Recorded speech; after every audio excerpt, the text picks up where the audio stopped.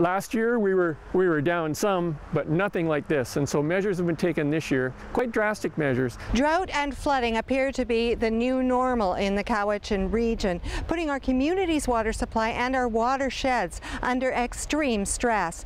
About mid-July last year, right here, I was standing in the river. Well, it's a big deal for the catalyst mill because that's our biggest industry in the valley, and they depend on that water. They extract between 1.6 and 1.9 cubic meters per second from the river, and they depend on that for mill operations. So that's a very important thing. But tubing gets pretty bumpy on a tube when you're in the lower flows, and so it limits the number of places that you can tube comfortably, and that's big for our tourism. But certainly fish are important. Cowichan tribes, this river and this watershed, everything for Cowichan tribes. It's cultural, it's social, it's spiritual, it's economic. Those values are just so important and so entrenched in their culture. I think it's the first time in history that we've closed. We close up to Scott's Falls. Now we've closed the whole river to our members fishing. Due to the low flows, as we're standing here where water should be flowing, it's very crucial to save those fish that we have tried to restore the stocks in the river, and we're trying to get the DFO and provincial government to follow suit in closing it to everyone. Now Cowichan tribes and DFO are saying, whoa, we've got these spring salmon in this system. That's a pretty important species, and it's all wrapped up. The killer whales, those resident killer whales out in the strait, they eat Chinook salmon. That's the mainstay of their diet. And here we have a river that's a big producer of Chinook, which have been on the decline.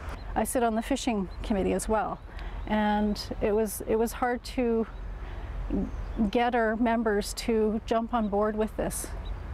But they could see the devastation from last year. Like, the water is not here. We need to do something.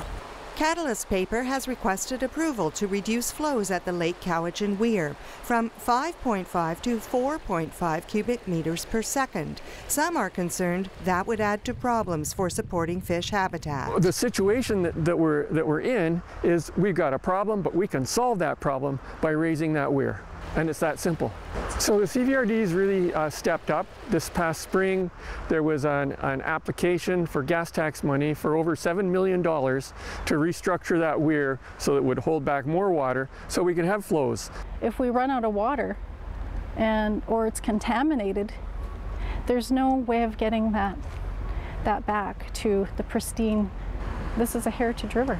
It's time for individuals to adapt to change, say the Watershed Board members. Follow volunteers who are leading in water conservation, those working to restore clam beds, or salvaging fish in the upper part of the watershed, enhancing the estuary, or supporting riparian areas. And the people in this community know a lot about water, and they care a lot about water, and I think that people who know and care, if they're empowered, they can get things done. The great thing about the Cowichan is the community. We've got all these heroes working together in this community, and we can be successful.